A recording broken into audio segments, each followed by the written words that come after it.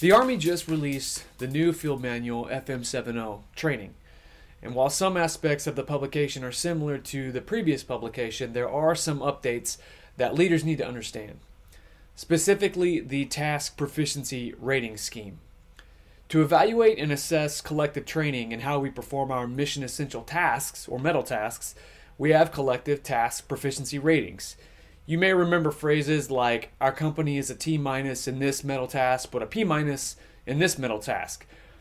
These ratings are determined by an intricate training and evaluation report that provides the doctrine, evaluation criteria, and performance steps to get a go.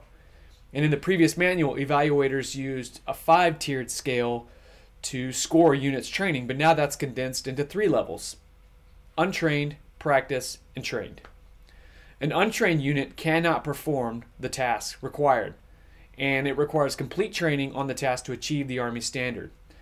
A practice unit has the basic skills required to accomplish that METAL task, but falls short and requires significant training to meet the Army standard.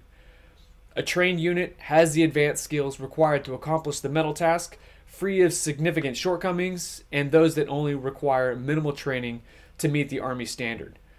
And the challenge with unit training management, or UTM, is staying within what's called the band of excellence, basically always being a T in your METAL tasks.